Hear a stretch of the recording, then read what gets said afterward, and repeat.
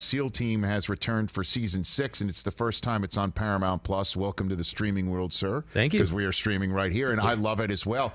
But so it's interesting. So there are different standards and practices different from network television that you're allowed to go color outside the lines a little bit in a way that you weren't before? Yeah, I mean, obviously, network television is such a great thing to be a part of. Yeah. You really have the challenges of not doing certain things and still telling those stories. Yeah.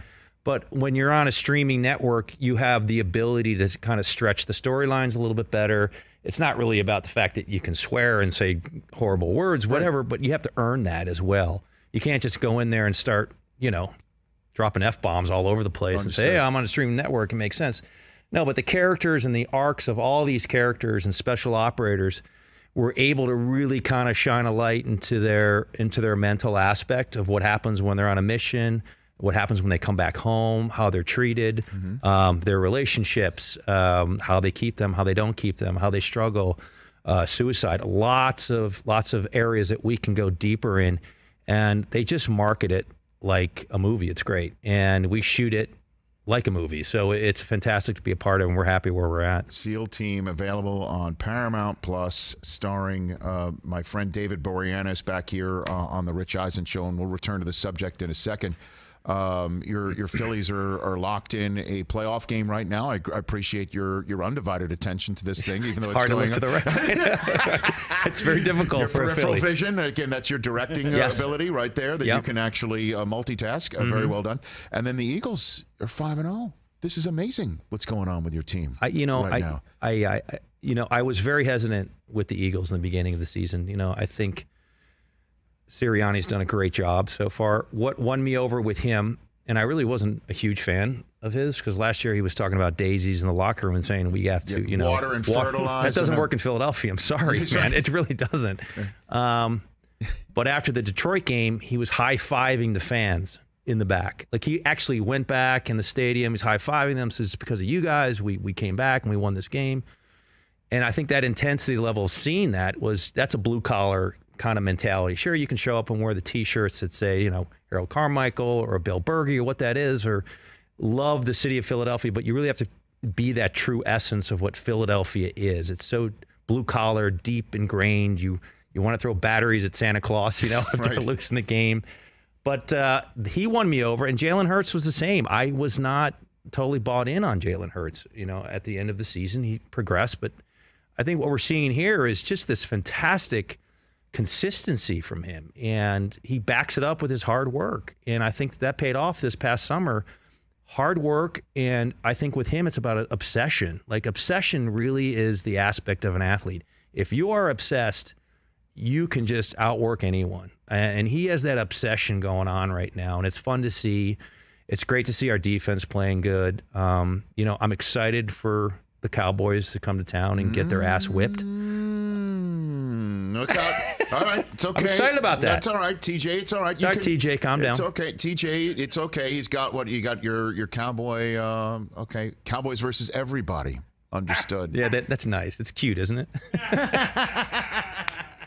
It's okay. You can clap back. Just understand that you got Jace Hayes to deal with if you. I don't want that. I don't want those problems. I know you don't want that. I got a Blackhawk stationed out. We can rappel down and take care of you in a matter of seconds. You wouldn't even know what hit you. It would be so fast. Look out! It's almost kind of like our D line coming at you. But David, you're a guest. I want to be. I don't want to be. It's okay. It's Penn State disrespectful. week. It's Penn State week. You can talk about Penn State's Micah Parsons. You can do that. 3-7 in their last 10 against the Cowboys, and you've been outscored. Math isn't my thing, but 109-64 in the last 3 games. Right, living in the past, right? Well, we that's don't do all that. We have to go by. Those that do ayahuasca don't live in the past. What a segue that is, right, man? Right? Let's journey down that path, man. All right. Okay, we're gonna positively visualize. So that was one of the things you dropped when you sat down, and maybe I shouldn't use that word when we're referring to ayahuasca. You have tasted the fruits. The journey, yeah. Plant medicine was quite a remarkable, extraordinary experience for me. I did it this past May, and it really is a journey. You kind of are called to it. It's not something like I'm going to pick out and do. Maybe some do, some don't. Yeah. I'm not here to say you have to do plant medicine in order to understand your true self or whatnot. Everyone has their own thing. But yeah, for me, it was quite an extraordinary journey of doing this for 5 days in Costa Rica. 5 days? Yes. That's how long it lasts? We did it every night, ceremony every night, which was great. And then you also take classes, which was a fantastic experience throughout the day. You have a better understanding of what it's all about, the effects of it, and the people that are around you. And the shamans are, quite a group of people. I mean, they really are very unique in their own way. So for me, it was really understanding about being in the now, like being present, and rather than just, festering on the past or so worried about the future. And it was just a great overall experience. Yeah, and I saw a lot of crazy things. Okay, so so when you hear Rodgers talking about it, yeah, you totally get what he's saying. Totally understand it. I think when you have an understanding, and like say if you had done it or one of your fellow cohort workers have done it, you're assuming I haven't. I don't know. You could be in the room and you can totally get it when you mention it. You can look at that person and say, I've traveled that and I know it. And it's this unique kind of communication that you have with the other person. And I don't know if that's maybe the third night because the aliens visit you. I do not know if it's the second night in your purging over a bucket for 2.5 hours. I don't know. Is that what happens? Oh, yes. Yeah. You have a mattress, you have a bucket, a roll of toilet paper at the end of your mattress. How do you take it, David? Is it? It's a ceremonial drink. It's like it's almost kind of like doing espresso, double espresso. That's the way I kind of look at it. That's kind of taste, a little bitter. Okay.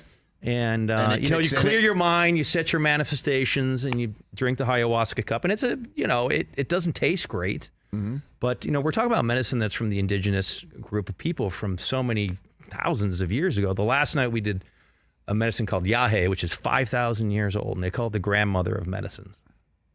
Why is that? It's your grandmother. I don't know if you want to. Quite honestly, I don't know if you want to. I mean, confront that. Maybe my grandmother sometimes. Played canasta. I don't know if that's what happens. When you're on the grandmother of yahe. Yahe, which was I think from Midnight Run. Yahe. We always said that to people. Hey, yahe, man. All right. So when Rodgers said this week, again this week. When Jair Alexander said, hey, don't worry about the defense, but if we lose next week to the Jets, then I will. And he's just say, hey, we don't need to be talking negatives. We should be positive manifestation. And people are like, what? Is this an offshoot of what you're talking about? Same concept, man. Michael Jordan hit the court, man. He manifested it. He was so present in the moment, which was why he was such a great athlete and basketball player. You can see it in their eyes. I mean, some athletes go and do this. PGA golfers do this. They want to line their matrix because you do see the matrix in the lines, which is fantastic. You really do? Yeah, it's amazing. Yes. Yeah, you do. So you can adjust that. A lot of NASCAR drivers do it.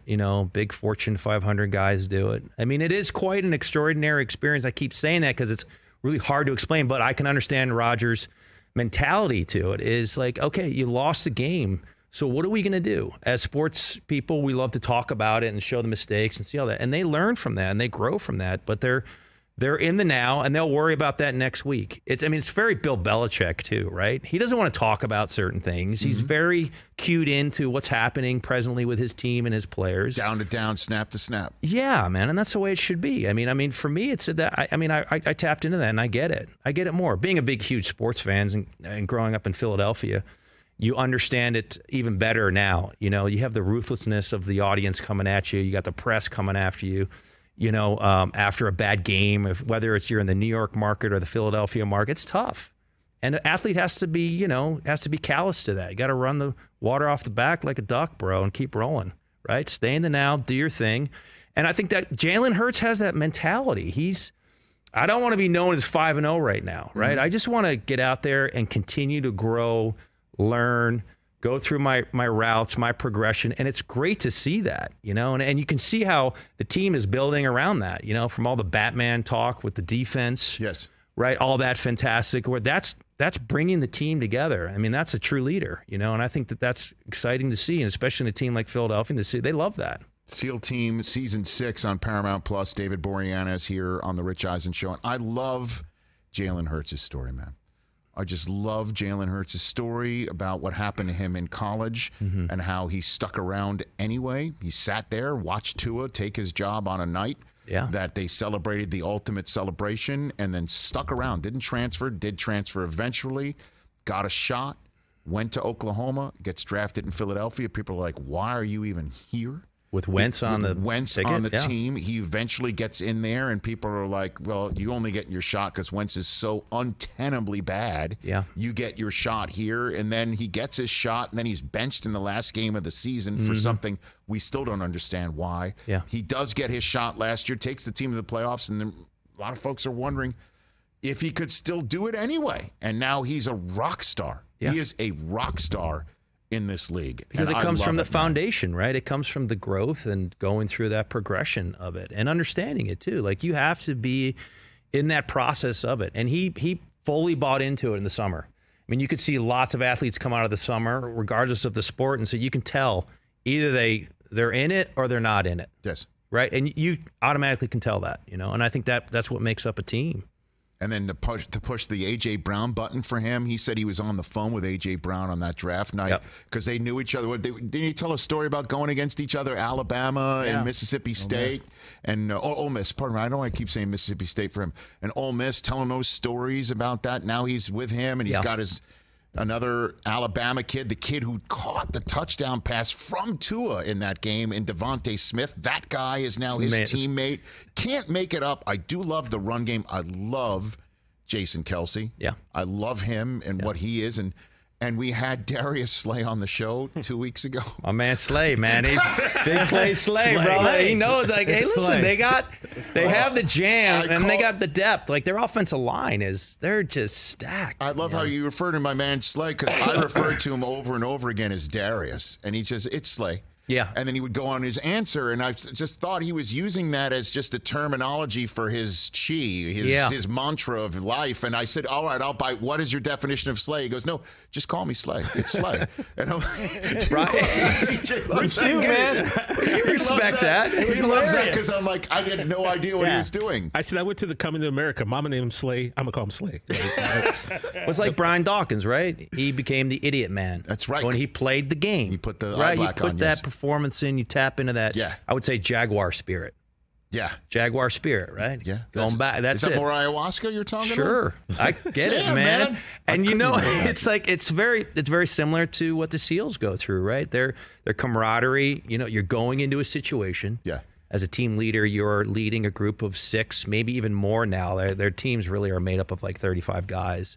We're kind of like the small spectrum of special ops, but you keep that unit together. You make calls, you're instinctual, you compartmentalize it, but you have to be trained and ready. You have to understand that the person next to you is more important than the name on the back of the jersey. We've all heard that cliche way too many times, right. But that's what it's about. It's leadership, and someone know how to go against the one person who is struggling the most on the team. Pick him up and make him better. That's going to make the whole team better. David Boreanaz. Again, everyone check out SEAL Team Sunday nights on Paramount Plus, where you can get that right here on Roku, and check out the new episodes again that debut weekly exclusively on Paramount Plus. You're not doing fantasy anymore, are you? No, I had 2 teams going at one time. It was just too much, man. I couldn't do it anymore. I got too confused, and I found myself like rooting for other teams I didn't want to root for, like the Cowboys. Oh, come on. It's difficult.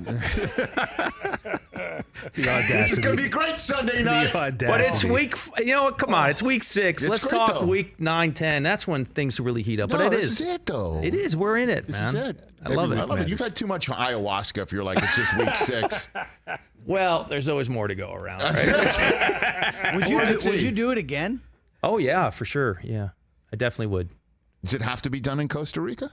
Or that's no, just I mean, look, the ceremony itself, you want to be in an area that is, kind of in that environment, sure, so to speak. I'm not going to be doing it like downtown LA. Right? Like, hey, let's go to Langer's and get the 19. It's not happening, man. I'm so sorry. Let's grab a Pink's. What? Let's go to Dodger Stadium. That Dodger Stadium would turn into like the I don't know, the dome of like, I don't know, hell or something. It would be like you'd see things and be like, oh man, maybe I shouldn't have done this here in the city. Well, I love it. You're like listening to Rodgers. You're like nodding your head. You're like, okay, you know what? I respect that guy, man. He's got it down. His soul is pure. Let's just get some wins, man. I dig him more. Because of the tea.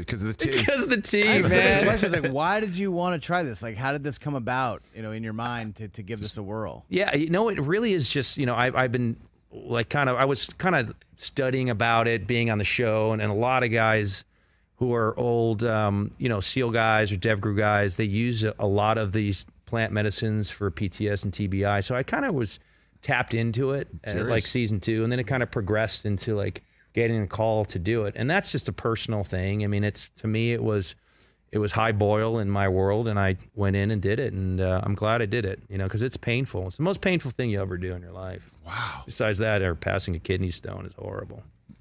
Damn. You've done that. I've done that. So try the tea. Really Give him some awful. tea. Give him some tea, man. Give him some tea.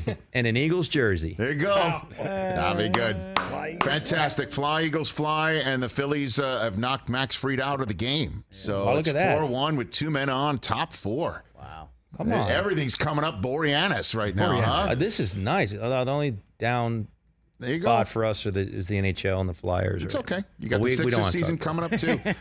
Check out I am D Boreanaz on Instagram. David Boreanaz, SEAL Team on Paramount Plus. Thanks for coming on, brother. Thank you. It's always a pleasure, man.